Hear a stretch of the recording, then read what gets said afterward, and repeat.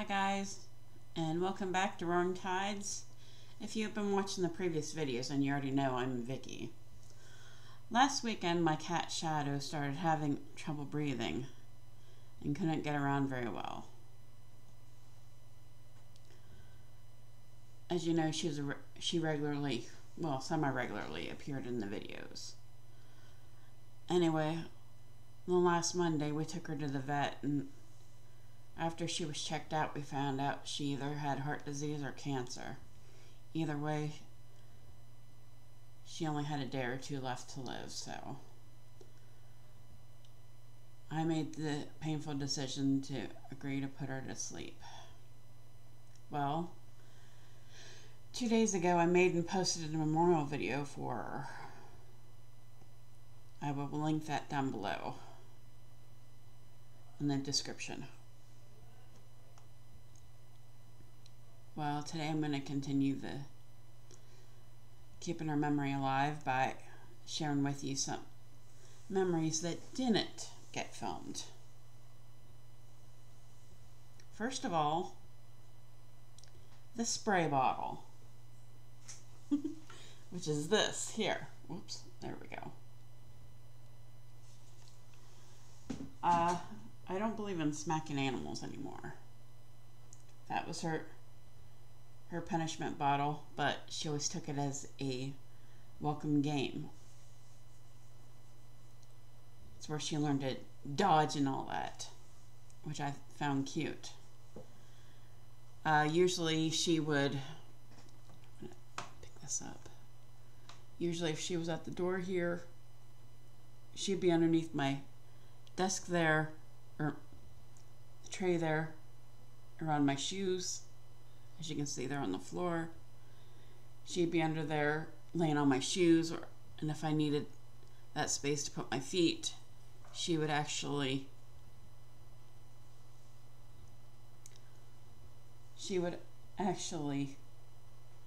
jump up. She only let me spray her a couple times before she took off. Anyway, she'd jump up to her paws and take off out the door. Or if she was over by the window over this side and I wanted her to move for some reason, I'd give her a quick spray and she'd take off. Usually out the door.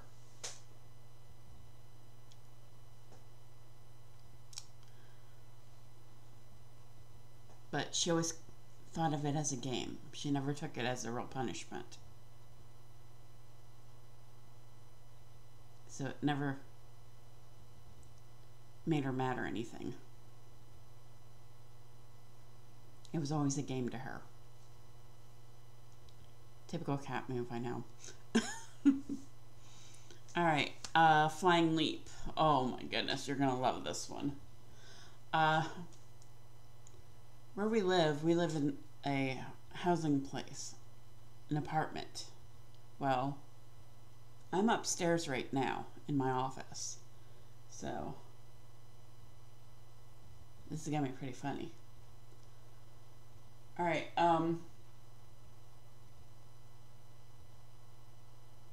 she used to be a high energy cat. She loved to run up and down the stairs. Well, one time she actually ran from our bedroom.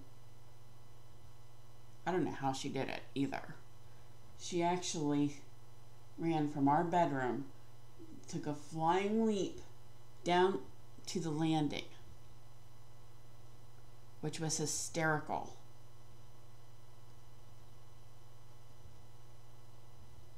Without touching a step in between. It was like she was flying. It was the funniest thing I ever saw. And yes, she landed safely.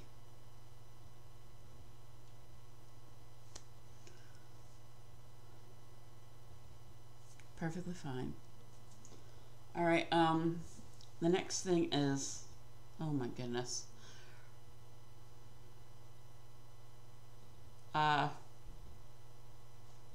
She loved tuna. Anytime I got treats, they always had to be tuna flavored. And once in a while I get her a can of tuna. I did check it out, and it was okay for her to have. So she got that every once in a while.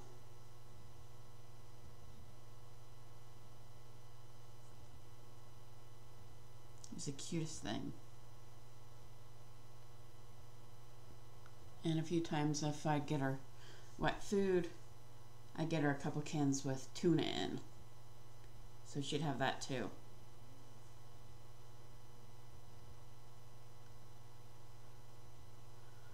And oh my goodness, this next one, I still can't watch Pet Sematary, which was her favorite movie. She loved watching church. That's why. I think she had a crush, a kitty crush. But I think with time I may get there. I don't know yet. I would actually put it on. We have it on DVD.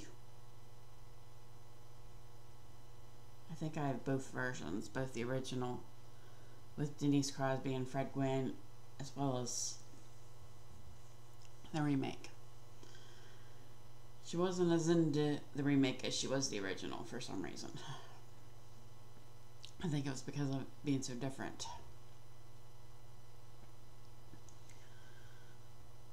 Oh, she was a cuddler.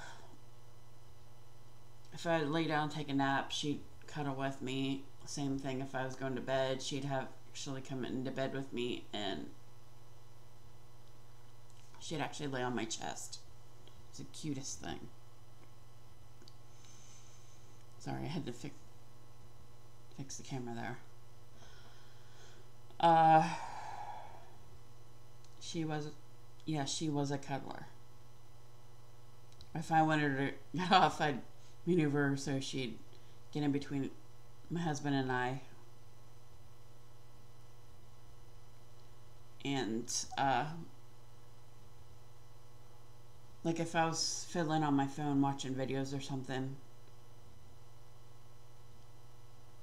either on Facebook or YouTube, she'd either get on my shoulder or get on my back, which was also cute.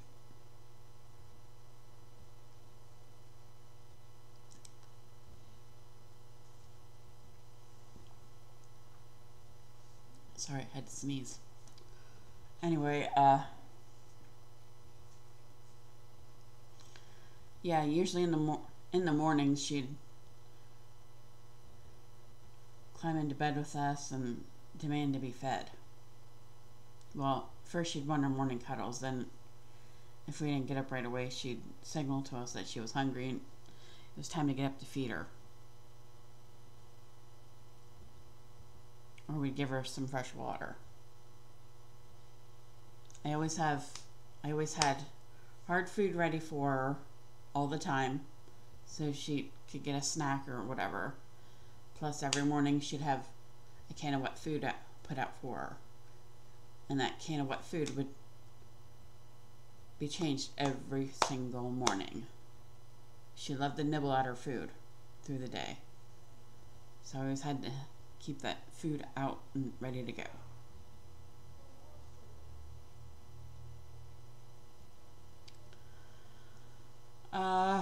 Let's see. There are other things that she would do also. Her crazy little meows. They were funny as all heck. If you've been around here before, you would know this. Sometimes, in the middle of the night, she'd be looking for me. She seldom did a regular meow. It always sounded like she was calling out, "Mom, Mom." It was so funny. Cute too. Unless you regularly come around here, you wouldn't hear her. But she would constantly do that. Funniest thing.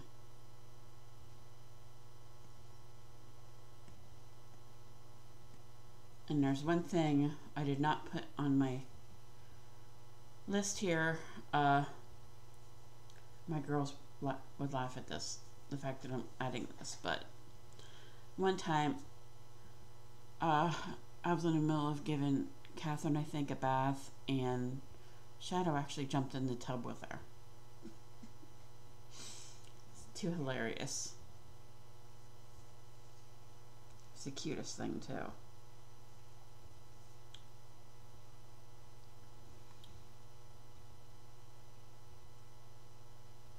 Most cats dislike water. Well, Shadow is different.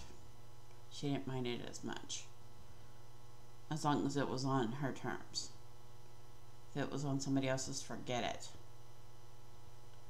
Then she'd put up a fight.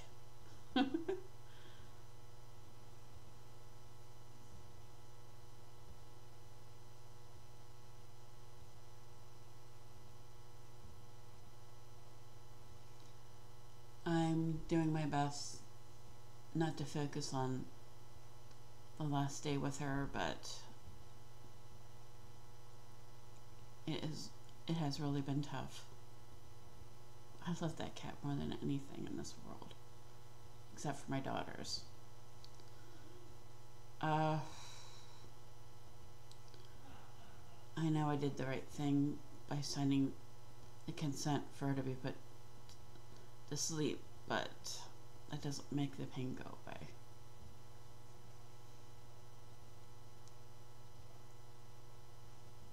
I recently had someone tell me that I need to snap out of this. Well, it's not that easy whenever the animal becomes like a child to you, which happens when you have a pet for a long time.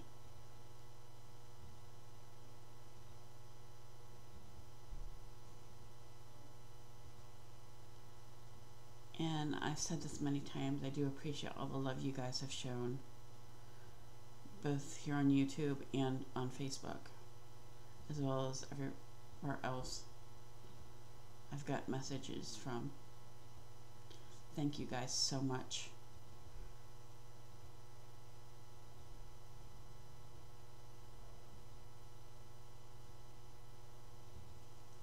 As most of you know, she was my support system for a long time.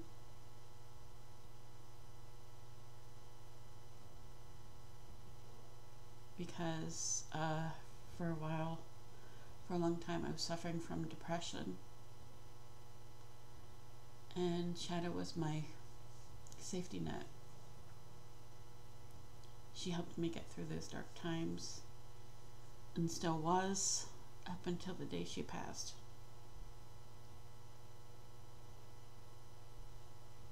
And just so you know, she was not a kitten.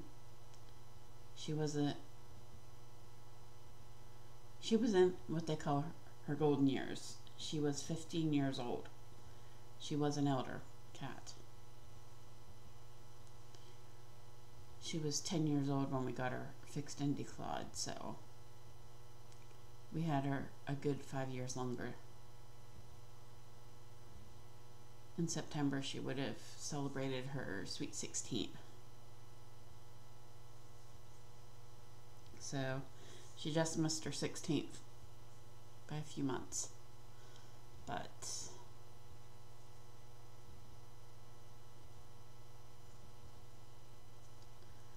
I do want to take this time also to thank the vet and the team who was there for us whenever it came to that day. He was going to be her regular vet had she lived.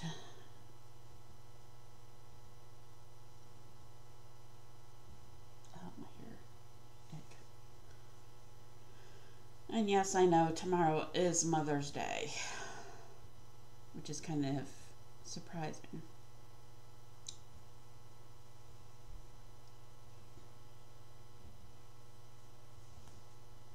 I'm hoping at some point be able to get a cuddle clone of her that looks like her, or at least find a Black Panther stuffed animal, I don't know.